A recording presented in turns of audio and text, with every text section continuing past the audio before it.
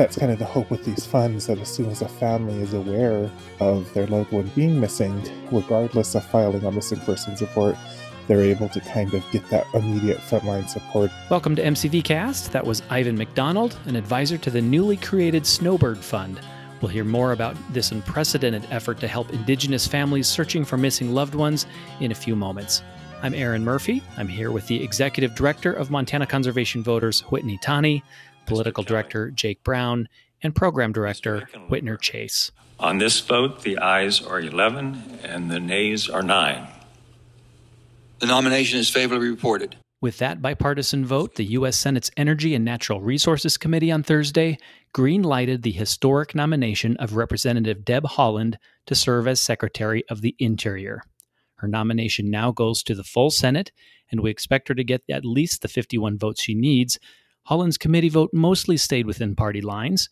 As expected, Montana Senator Steve Daines voted against her. He falsely claims Haaland has, quote, radical views, even though Daines strongly supported the unlawful, extremely partisan, anti-public lands radical William Perry Pendley at the Bureau of Land Management. But unlike Daines, Republican Senator Lisa Murkowski of Alaska voted with courage on Thursday. She supported Haaland, saying she will back the first Native American to hold the position of Interior Secretary. I also fully anticipate that she will have a strong management team in place with people who understand the value of resource development from public lands. She needs this. We need this within the Department of Interior. So I am going to place my trust in Representative Haaland and her team despite some very real misgivings. And I guess I would direct this to Representative Haaland. If you're listening, know that I intend to work with you because I want you to be successful. And quite honestly, we need you to be successful. But I am also going to hold you to your commitments to ensure that Alaska is allowed to prosper.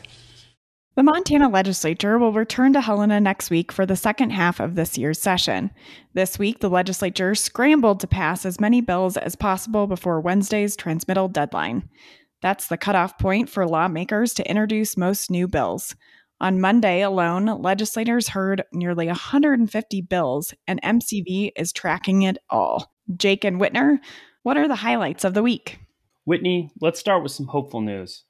In addition to the fact that the legislature struck down the so-called Right to Work bill this week with bipartisan opposition. That's a big deal, and a good reminder that Montana values outweigh partisan ideals. Last week, we talked about legislation to delay the implementation of recreational marijuana sales in Montana. That's a problem for conservationists and a majority of Montana voters who approved Initiative 190 last November. Tax revenue from recreational marijuana is designed to fund state-owned public lands. Well, the House Business and Labor Committee tabled that bill, which means it's hopefully dead.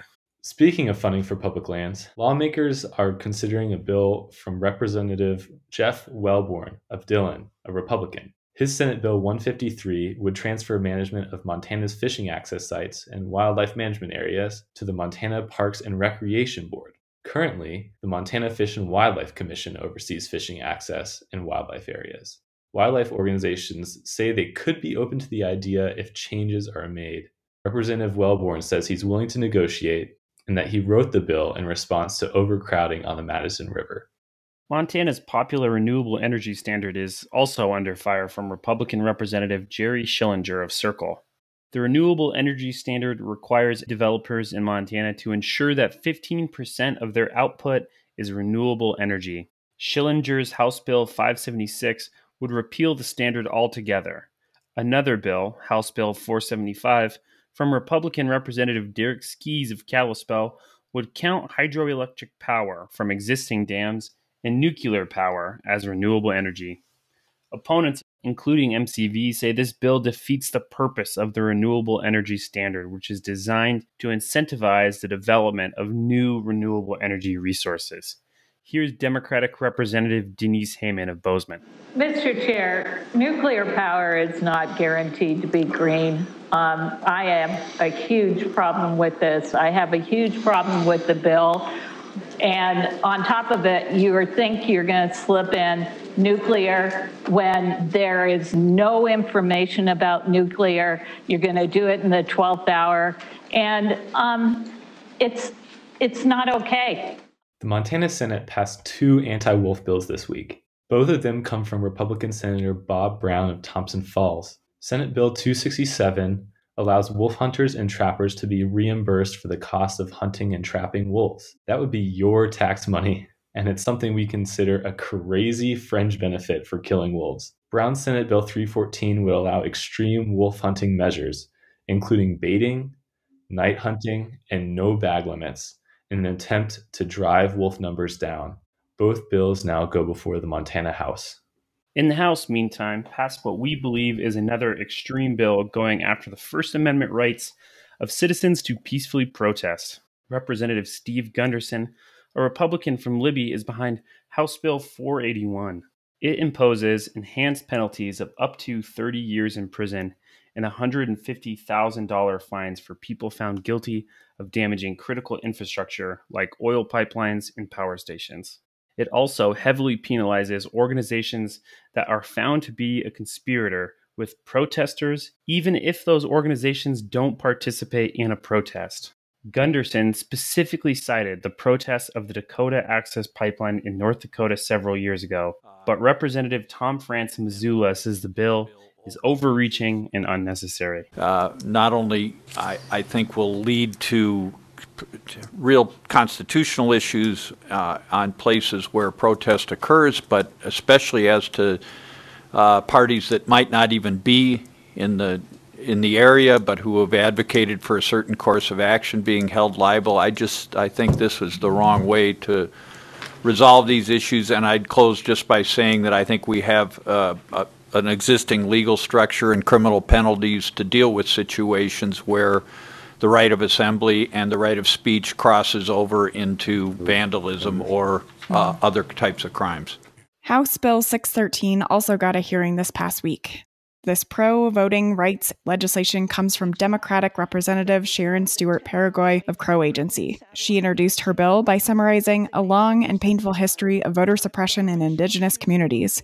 Many of them consider voting a valued tradition since Indigenous American citizens weren't even allowed to vote a century ago. This is the Montana American Indian Voting Rights Act to ensure that this generational tradition that we have now come into continues without challenges or obstacles.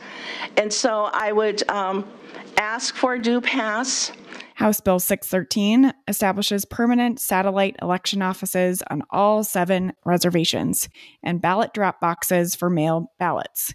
It also addresses guidelines to track home addresses of voters, since many Indigenous voters rely on post office boxes and live in shared housing.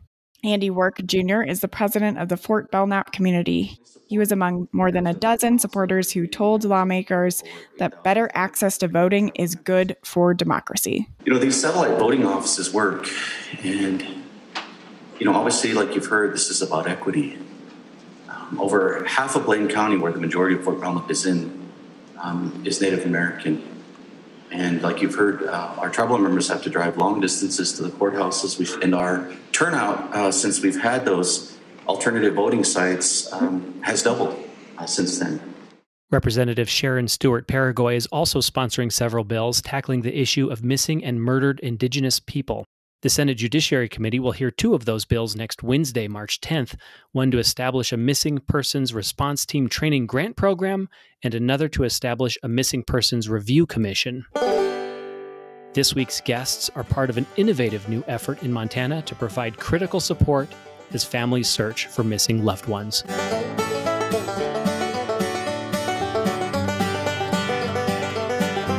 This week, we're honored to have several Montanans join us to talk about the Snowbird Fund, a new effort to directly support community searches for missing Indigenous people in Montana. Whitney Williams, a businesswoman and former candidate for governor, launched the program in February through the Montana Community Foundation. Whitney joins us along with committee member Ivan MacDonald. Ivan is a filmmaker and activist. We're also joined by Mary Rutherford, the president and CEO of Montana Community Foundation. Thank you all for joining us on MCVcast. Whitney Williams, let's start with you. Take us through what led to your decision to launch the Snowbird Fund and what exactly does it do? Yeah, well, thanks so much, Aaron and Whitney, for having us. We're delighted to be here, and hi to Ivan and Mary. So let me say that the real origin for this idea came from communities across the state, starting with Ivan MacDonald, who's here with us today, and then also some aunties who contacted me when I was running for governor to say, hey, what are you going to do about murdered and missing Indigenous people in this state? And these aunties had lost their nieces to this tragic violence, and they wanted to know, at the time, I was running for a policy position. What was I going to do? And so I called them. I got to know more about the issue. I certainly was aware of the issue, but I didn't have any idea what was actually happening across the state, which is that family members are searching, as anyone would expect, for their loved ones immediately following loved ones going missing, in large part because they're not getting help from the communities that ought to be helping them. And what that means is that there are already often cases, oftentimes people are strapped for cash.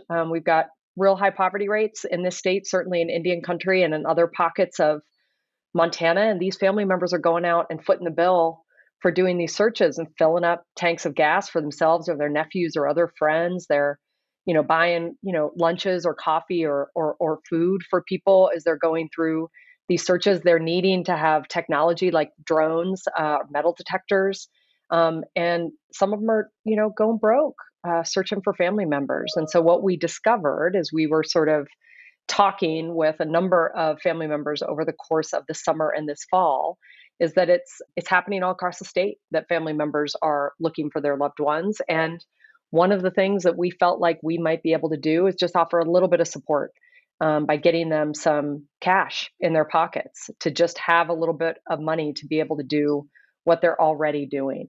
And so we approached the Montana Community Foundation and asked them if they would be our partner. And we got very lucky in that they decided to sort of take this risk. And I say risk because this is the first of its kind in Montana. And we think the nation that actually offers direct financial support to family members looking for their loved ones.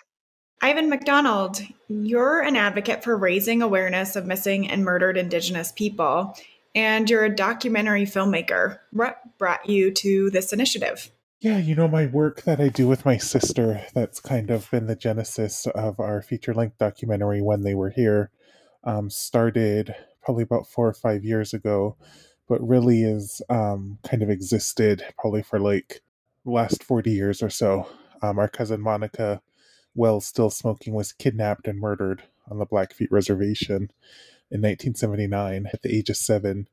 And we've kind of always lived with the specter of that history within our family. And Monica was always sort of a story we heard growing up, and almost a cautionary tale for us as children. And when the work began, when my sister and I first started documenting these stories, it was kind of to try to understand our own family's history with the crisis, but also kind of examined the larger view of what the missing and murdered Indigenous woman in crisis is for the communities that we come from. And just started documenting, did a few small shorts. It's kind of grown into bigger projects, such as the ESPN short, Blackfeet Boxing Not Invisible we did, a current television show we're developing. And we think of that idea of the storytelling as justice, and so many families have stories to tell, and we hope that there is some form of justice in letting them tell their stories. Mary Rutherford, you've said the Montana Community Foundation has never done anything like this before. What makes the Snowbird Fund so unique?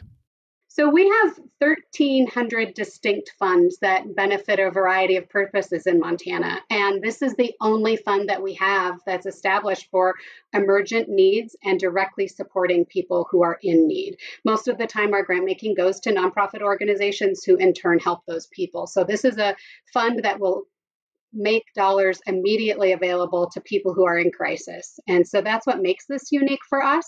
And also, frankly, the turnaround time. We are committed to prioritizing getting these dollars out the door as quickly as the grants committee, the committee that's working on this fund, the Snowbird committee, actually makes those grant recommendations. So processing them very quickly, getting those dollars out the door directly to the people who are desperately searching for their loved ones. Ivan, one of your roles is to review applications for financial support when families are in need of funding. So what does that process look like, and who's on the review committee? What do you look for? Yeah, so under the Montana Community Foundation, it's myself, Marilyn Bruger-Zimmerman, and Anna Whiting-Sorrell, and Jessica Kuntz, all at the Montana Community Foundation. And usually we probably have processed about 2 to 3 requests in kind of various capacities. One of them, I know we did have to let the individual know that we are funding just searches at the moment, kind of that first frontline on the ground search funding, which a lot of the families need when their loved one goes missing, because oftentimes they're the first ones searching. But yeah, the process just comes in. They submit a small application. We usually meet that same day to kind of go over and discuss the funding opportunities, and then from there, grant the request. And Ivan, you've mentioned you've been part of searches for missing people before, and curious about the timing of financial resources, especially how important it is to have resources like what the Snowbird Fund will provide so early in the process. Can you speak to why that's so critical? Yeah, I would probably say 90% of the stories that we've covered and the majority of the searches that we've been a part of for different family members, such as Ashley Loring Heavy Runner, who's missing on the Blackfeet Reservation, went missing in 2017, is also a relative of ours, and we've been on a few searches with her families, organized by her family and conducted by her family. Been on a few searches for Jermaine Charlo, and a lot of the times the families sort of begin the searches themselves. There has been some issues around family members being able to submit missing persons claims and getting missing persons reports filed. We know that there's been some issues related around that. And, I think that when families immediately understand when something is wrong or know something's wrong, I'd probably even say like the first 12 hours, as quickly as possible, you can start conducting a search of a missing person is so important. And that's kind of the hope with these funds, that as soon as a family is aware of their loved one being missing, regardless of filing a missing persons report, they're able to kind of get that immediate frontline support of whether it's, gas. Oftentimes you're covering an expense. So take, for example, the Blackfeet Reservation is 1.5 million acres, the size of Delaware. And if you're covering different areas of it where your loved one might have been last seen, you're covering a lot of ground. So, yeah, I think that immediate support is incredibly important in such a jump start. So hopefully recovering a loved one. So Mary, this financial support comes in the form of donations to families in need. Is there any small print? So there is no fine print. And I think that's another thing that makes this kind of unique for us. We call this trust-based philanthropy. And we know that the local community members who are searching for their loved ones know what they need. And we're going to trust that they're going to use these funds in a way that's meaningful to them. And so I think, frankly, that's one of the reasons that people continue to respond to this call for funding. Folks have been very generous. They understand the need is now, the need is immediate, and they want to get these dollars out the door, as do we. And so there's no fine print. Once the committee makes a grant recommendation, we're getting those dollars out the door, and we're wishing these families the very best as they search for their loved ones. And Whitney, it's up and running. I just was actually on the site donating, so hopefully you'll see that soon. And of course, there's a need for further financial support. So what can folks do if they're interested in contributing? Oh, well, Whit, thank you for the donation. And yeah, you know what? As Anna Whiting-Sorrell said, a little bit is as good as a lot. And I thought that was so well said. It really does go a long way. 100% of everything that people give is going directly back out to families. Any of the minimal costs that we need to pay are being paid separately. So 100% of folks' dollars go straight to families. And so they can just visit snowbirdfund.org and learn more. There's some really good resources there on the Montana Community Foundation website that tell a little bit more about some of the issue, which we'll keep updating over time, but certainly welcome folks to join us. You know, we, at least over here in Missoula, we're starting to warm up a little bit after 2 weeks of like deep freeze. And, you know, we have been talking about this idea, right, of neighborliness in Montana and sort of taking care of one another. And when you drive down the street and you see that car in a ditch, you never see just one car in a ditch. You always see two because someone stopped, because people help their neighbors in this state. And we do think that this Snowbird Fund is sort of a reflection of what we believe to be the best in us. And we certainly invite Montanans and others who care about our beautiful state and all of our neighbors to join us. And visiting snowbirdfund.org is a great way to do that. Is there anything that any of you would like to add or wish we'd asked you? I would just like to say that, I think that the work Whitney, Snowbird Fund, the work Whitney's been doing, I think that a good thing to note is that, this came from the communities that are experiencing the crisis. As someone who's been doing this work for a while, you'll have state agencies, federal agencies being, oh my God, yeah, we do have a problem, after so much pushback from communities, and, they kind of realize they have a problem, and then they kind of start doing all of this policy work, legislation, different sort of fixes without really turning to the communities and asking, well, what do you need? You guys are the front lines of this. What resources do you need? And I think Whitney was very cognizant of that when Snowbird was being conceptualized, and my sister and I were a part of the initial interviews of what families really needed. And, I think that's so important that the communities that were experiencing this crisis were listened to first, as opposed to, there's always that saying, nothing for us without us. And so I think that that's such an important aspect of the Snowbird Fund. And, my sister and I get asked to be a part of different MMIW related things. And I think really this one was something that we decided, or at least I decided to partner with, just due to the great importance. Well, thank you for that. That's Ivan MacDonald, Whitney Williams, and Mary Rutherford. You can find the Snowbird Fund at snowbirdfund.org or through the Montana Community Foundation's website, and that is mtcf.org. Ivan, Whitney, Mary, thanks for joining us on MCVcast. Thanks, guys.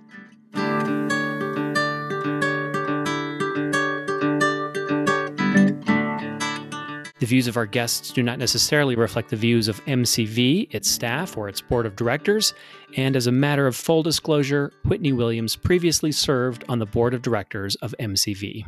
The U.S. House passed a major conservation bill this past week. The Protecting America's Wilderness and Public Lands Act was actually a combination of 8 previously introduced conservation bills. The legislation affects land and water in Washington State, Arizona, Colorado, and California, including wilderness designations for 1.5 million acres of public land. Montana's only member of the U.S. House, Matt Rosendale, voted against the bill. It's unclear if or when the Senate will take it up. 3 of Montana's mayors have joined dozens of others across the country in supporting 30 by 30. That's the national push to conserve at least 30% of America's land and ocean by the year 2030. Our parks and open space, rivers and ocean, rural and coastal communities are at risk from pollution, unchecked development, and drilling. MCV is proudly on board. Mayors Wilmot Collins of Helena, John Engen of Missoula, and Cindy Andrus of Bozeman all signed a letter in support of 30 by 30, along with 67 other mayors. Also among them, Mayor Lauren McLean of Boise, Idaho. To get there, it will take everyone. Our work will center efforts led locally by people who know best the places we must protect. From urban and rural communities, tribal nations, private landowners, and people that are working every day to protect the places we call home. Others who signed on include the mayors of Chicago, Phoenix, and Miami. Most of them are nonpartisan office holders, but some are Democrats and some are Republicans. Senator Steve Daines, by the way, opposes the 30 by 30 initiative, falsely stating that it will lock up public lands. Mayor Wilmot Collins of Helena says it's sad to see Senator Daines politicizing conservation. Our neighbors to the south have an ambitious new climate goal from their governor. Many states talk about the importance of net zero carbon emissions, but today I challenge you to join me in making Wyoming net negative in CO2 emissions. Fossil energy makes that possible. We have to take the lead and not look back.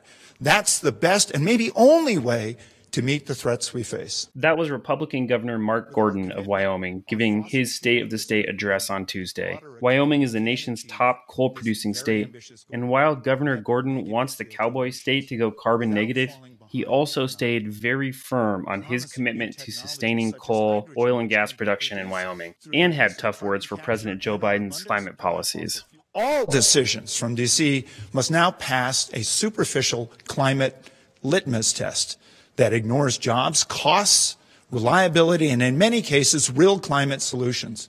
In D.C., they claim to follow science, but they adopt policies that resemble science fiction. Gordon didn't offer specifics about how exactly to go carbon negative, but he did focus on carbon sequestration technology, and he called for more research and more use of hydrogen to power vehicles. Mother's Day is still a few weeks away, but maybe it's worth planning early this year.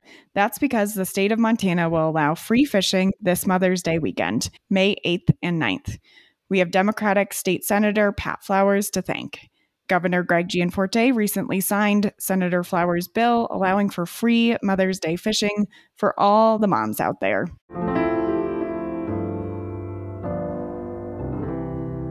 We regret to share news of the passing of one of Montana's most effective conservation champions. Klaus von Stutterheim died this past Monday, March 1st.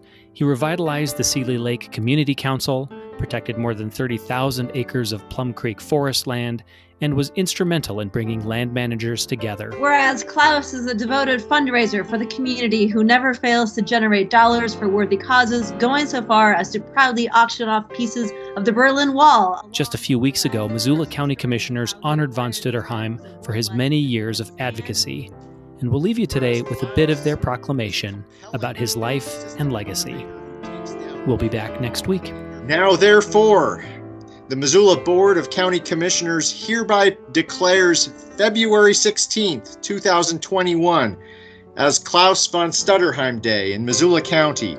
We urge all Missoula County residents to emulate the example of Klaus and give back to their friends, neighbors, and community in a way that leaves this place better than we found it. Signed, the Board of County Commissioners in Missoula County, Montana, Dave Strohmeyer, Josh Slotnick, and Juanita Vero.